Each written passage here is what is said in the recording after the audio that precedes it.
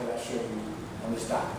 So what's my job in the short term? My job in the short term, I will be at a meeting tomorrow in the Washington Park section, south of 51st Street, working in a collaboration to put a proposal together where we'll get a little $50,000 and an $800,000 proposal to just do the tour component within a variety of groups doing other job creation, this and green technologies and all that 9 yards, right?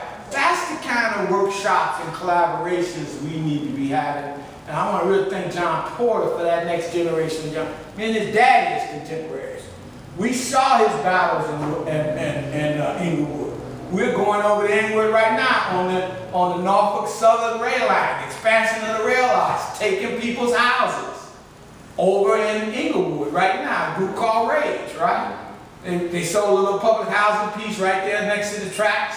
And people didn't have no say in whether their housing was going to be sold or not. It was a good deal for CHA. They sold them, and now they're going out trying to buy the other private sector homes.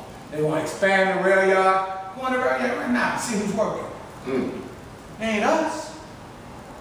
Right? But if it was reversed back in the day, you'd be a black person working in the white community, bust your head on the curb. All right?